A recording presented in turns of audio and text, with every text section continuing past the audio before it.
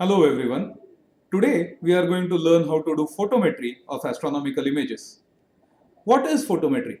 Photometry means measuring the brightness of an object in an image, or essentially we want to calculate the brightness of a star or a galaxy or asteroids or a nova or supernova. How do you calculate the brightness? In an image, you simply want to look at how many photons you got from that source. Now, when you measure the number of photons in a source, I would like to compare it with measuring the height of a building. When you express the height of a building, you are not really saying the building is at a total height of 1000 meters above sea level. You measure the height with respect to the base of the building. Similarly, when you are measuring the brightness of a star in an image, you have to measure the brightness with respect to the sky.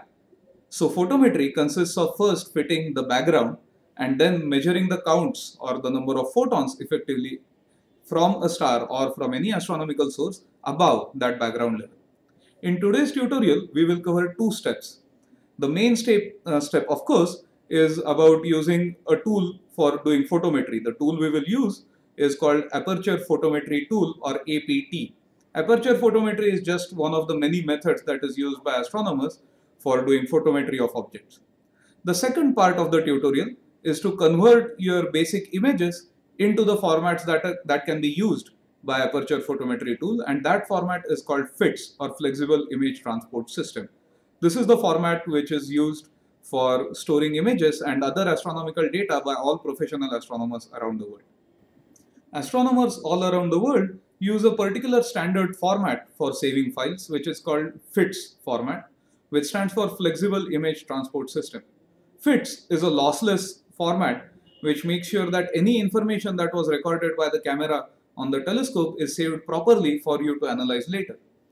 Now, if you are using a CCD camera for your observations, then very likely whatever software you use to acquire these images will allow you to save them in a FITS format.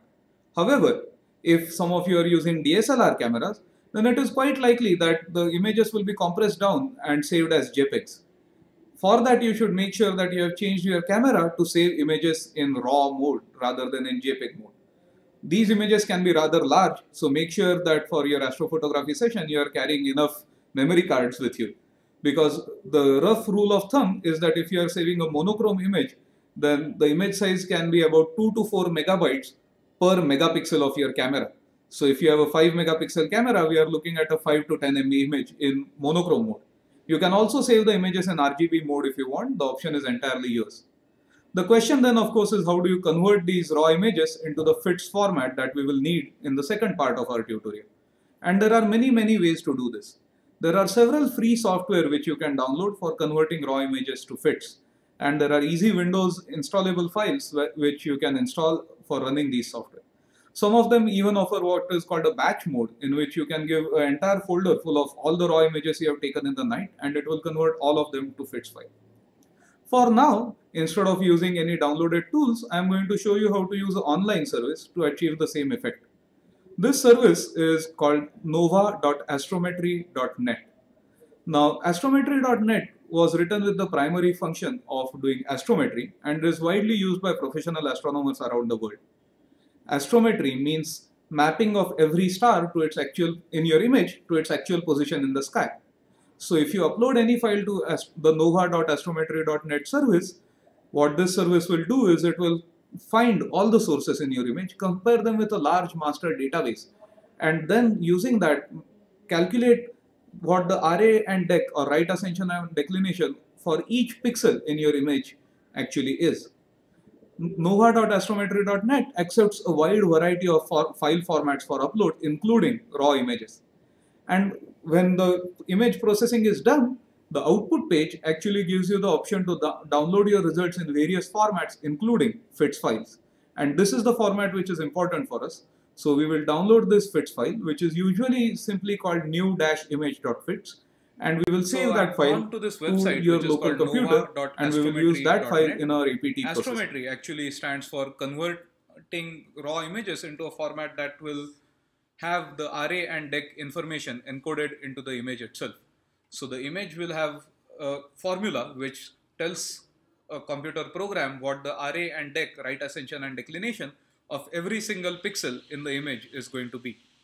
So I have an image which is saved on my computer here, which has an extension called .cr2. This is a raw format which is saved by Canon cameras. And on astrometry.net, I'm going to go to the upload page, which I've already opened here. And I've also got results there. So I'll go to the upload page and I'm going to go to choose file, go to my desktop, and here is the file. So I will upload the file. This is a large file, about 15 MB, so it may take some time to upload. What astrometry.net is going to do, and I'll show you some results on this page from a previous upload, is that it will take any picture of this sort and it will compare it with a master database that it has and try to infer the point of the sky where this image was taken. And after doing this calibration, so let's see what the status is here. In the meanwhile, it is still uploading this file. Raw files, as I had mentioned, can be pretty large. This particular file is about 15 megabytes.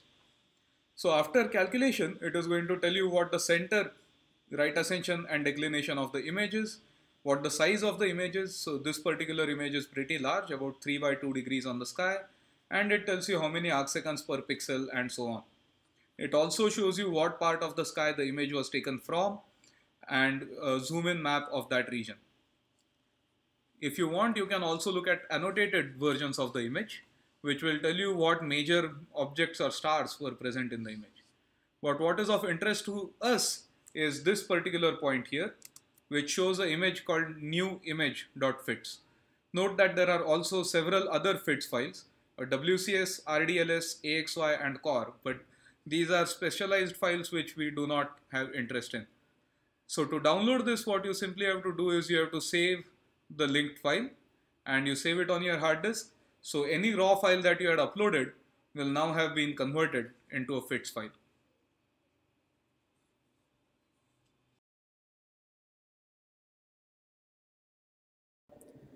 The simplest and most straightforward method for doing photometry is called aperture photometry.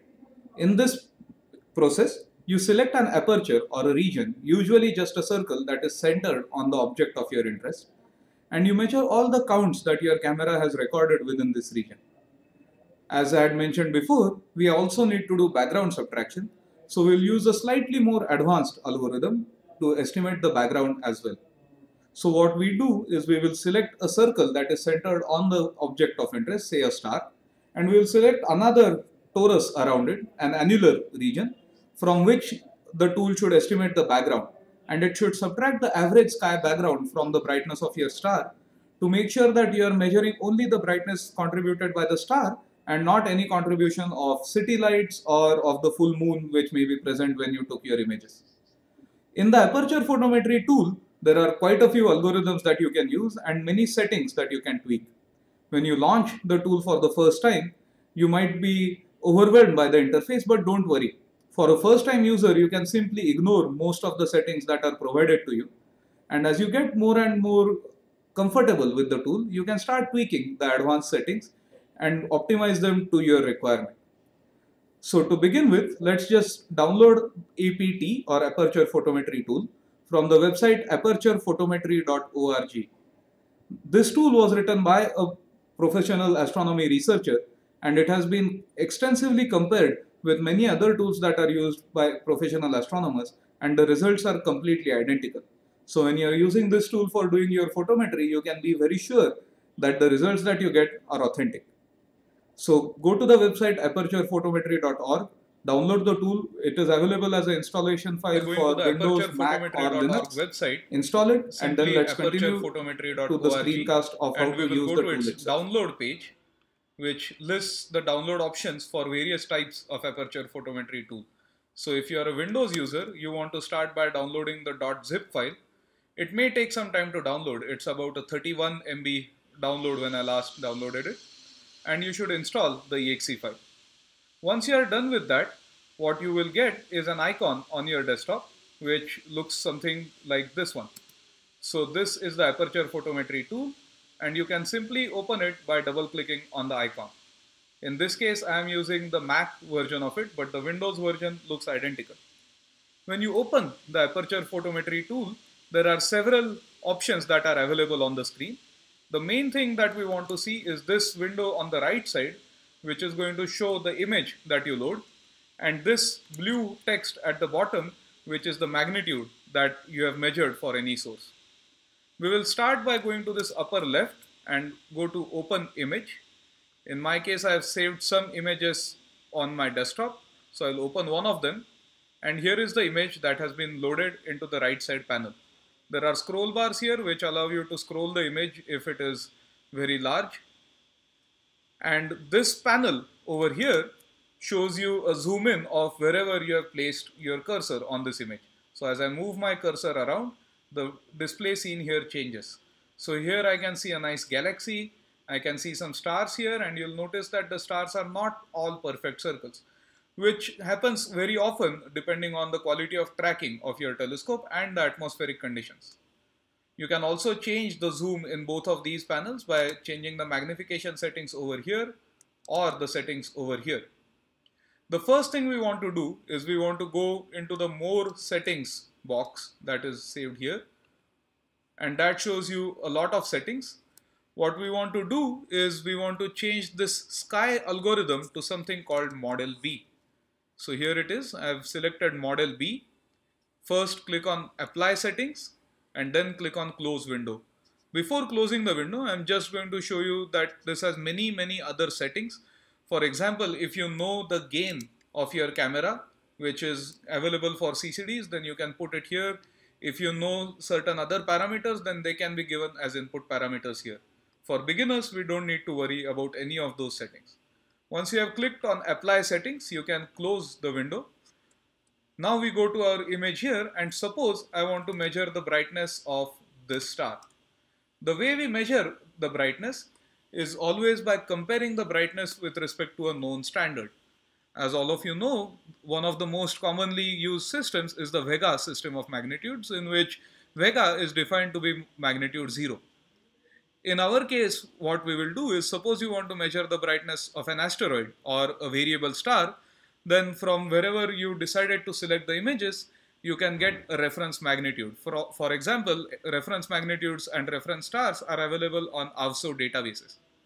If not, you can go online and get the information from a catalog like the USNO catalog. For now, let's assume that you know the brightness of this star at the center of our image, and you want to use that to measure the brightness of this star at the upper right. So the first step is you simply click on the reference star. Once you click on it, you will see that it has shown a reticule. This reticule now consists of a blue circle at the center, a red circle at the center, followed by a cyan and yellow circles outside. The central circle is the annulus that it has used for measuring the brightness of this star, and the regions around it were used to estimate the background. What it did is that after using these values, at the lower left, it has given you the magnitude as minus 12.58. Now we know that the full moon is almost minus 13, and the star is clearly not as bright as the full moon. And the reason for this is that this magnitude is given without a 0 point. So what it means is you can use this magnitude, you can use this reference star's magnitude as measured here to calculate a correction factor. Let's say that when you took the reference catalog, this star was known to you to be 12th magnitude. So I'm just going to open a text editor here, and I'll note down that the actual magnitude of this star, so actual magnitude was 12.3, suppose, and the measured magnitude, which we copy from down here, is minus 12.58. Minus 12.58. So that gives us a 0 point or a correction factor, which is simply the difference between these two values. So it is 12.3 minus 12.58, which is equal to 24.88. So this is our 0 point correction factor. Now let's go back to our image, and we have our target star here, which suppose is a variable star, and we want to measure its magnitude. So I come here again and I click on this star. Now those of you who are watching the screencast, you will occasionally see some yellow clicks like this or green circles appearing. These are being used by my screencast software, and you will not see them when you click around on your screen. Don't worry about that. So I've clicked on this star and again it has shown you the source and background regions. And what it is showing us down here is that the dimensionless magnitude is minus 12.779. Note that the uncertainty is given as plus infinity. So it means that it has not yet estimated what the uncertainty in these magnitudes is. For those of you who are interested in knowing more details about this, you can go to this top menu called About and Help. And from that menu, it will show you what the different algorithms used for measuring uncertainties are and how you can use them. For now, let's just go back to the text editor. And for my target, the magnitude measured here is minus 12.78. Now I have to apply the 0-point correction. So I'll say actual magnitude is equal to minus 12.78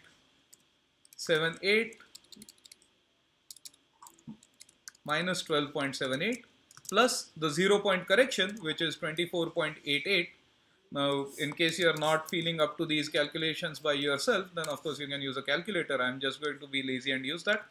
So I have 24.88 minus 12.78, and that tells me that the actual magnitude of this star is 12.1. So there we have it. We used a reference star which was available here, and we calculated the magnitude of our target, which is at the top here. So I'm going to go through these steps one more time for another image of the same field so that you can now just sit back and follow these steps. So I go to open image. It has asked me if I want to clear all comparator images, and I will say yes, clear all images. Again, for those of you who wonder what the other options are, you can go and read the help files. So I had opened image 18 first, and now I'm going to open image 19. So here we can see at the bottom that image 18 was open at first. I'm going to open image 19. So here is image 19. Things have moved around a bit. Here's my reference star again, and I'm going to click on it to measure the magnitude. The magnitude in this again was 12.58. This won't always happen. Sky settings might have changed between images, but last time we measured it, it was also 12.58. And using that, now I'll click on a reference star again. So first, from 12.58, as we did last time, we calculate a 0-point correction, which is 12.3, which is the actual magnitude which you know from a catalog. Subtract the minus 12.58, and that gives you the 0-point correction. Then you click on any star for which you want to measure the magnitude. Let's choose a different one this time. So I'll choose this star. Suppose this is our target, and it is telling me that the magnitude is minus 10.91. So I'll note that down. Second target, minus 10.91, and now I will apply the 0-point correction. So I have 12.91. Sorry, the 0-point correction factor is 24.88, and you subtract the magnitude 10.91, and that gives you 13.97. Usually at the level of at the quality of images that you see here, you would probably not want to trust the second digit of magnitude. So the actual magnitude that I will note down is simply from 13.97. I'll round it off and I'll call it 14.0. So there you have it. This was our second target star up here, and its actual magnitude using a correction calculated from this reference star is 14.0.